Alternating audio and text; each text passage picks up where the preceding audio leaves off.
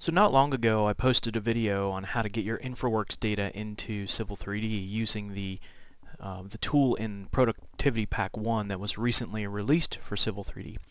And that went in and grabbed the terrain information and the roads and some other stuff. But what if you want to get these nifty 3D buildings that can come across with Model Builder? How do you go about doing that? Well, that's what I want to show you in this segment.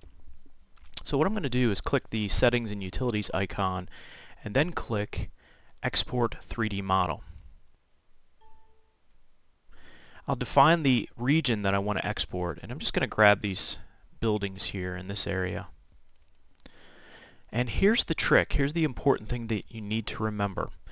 For the origin, the default is Extend, and the defaults are set up to maybe push this model into 3D Studio or some product that doesn't really understand or care what a large coordinate system is, like a state plane coordinate system. But we are working in state plane coordinates, so we need to accommodate that. So to get around that, what you do is you pick User Defined and you zero everything out. And then from there it's just your usual import. So if you've ever exported a 3D model from InfraWorks, it's just a matter of choosing where you want to place the file and whether you want to break it up into multiple files. I'm only interested in the buildings, so I'm actually going to do that. I'll uncheck ground and I just want the buildings. And I'll choose a location for those buildings. So I'll choose a location for that, and I'll just dump this on my desktop, let's say, and we'll call it buildings.fbx. Click Export.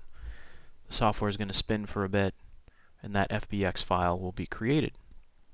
So next, I need to bring that data into Civil 3D. So here I am in my Civil 3D drawing where I've already imported the data from the InfraWorks 360 model, but the buildings are not included because they don't come across with this command here. So as you saw a minute ago, I exported the FBX file. Now I want to bring that in. So I'll click the Insert tab, click the Import command, and simply browse out to my FBX file. And there's a trick here too.